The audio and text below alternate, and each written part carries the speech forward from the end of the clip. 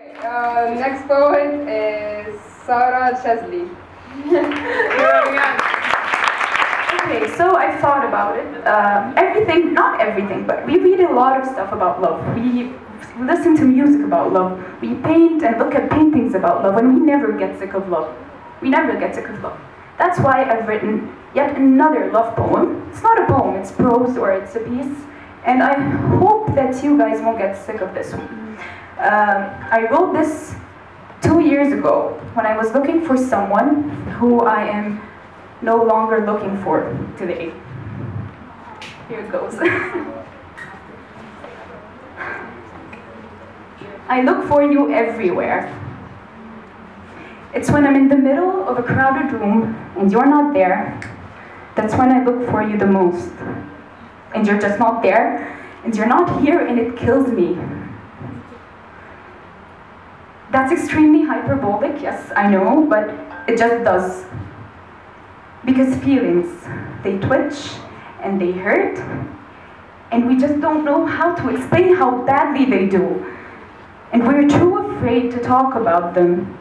So we put them in songs or show them off in the colors of a painting. We fabricate them into literature and wait for someone else to come along and understand what it feels like. I find myself childishly bickering with the air of a vintage restaurant or while walking down the street. That's because your scent uninvitedly tosses itself my way and slaps me in the face real fucking hard.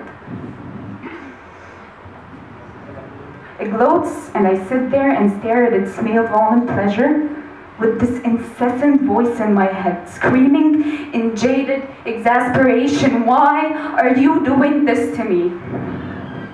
And sometimes, when I'm all by myself, sitting on a table for two, I intently stare at the vacant seat and wonder if I could sketch you.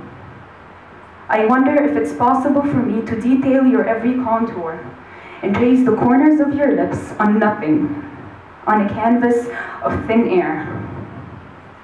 I'd have them spill out your heaviness for only me to listen to and care about.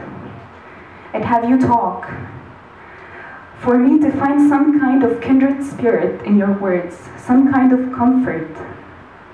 And with the meandering strokes of a brush, I'd finish you off with the many colors of your eyes and their different shades, and the glint of gold in the upper corner of your right eye, triggered by rivulets of broad daylight.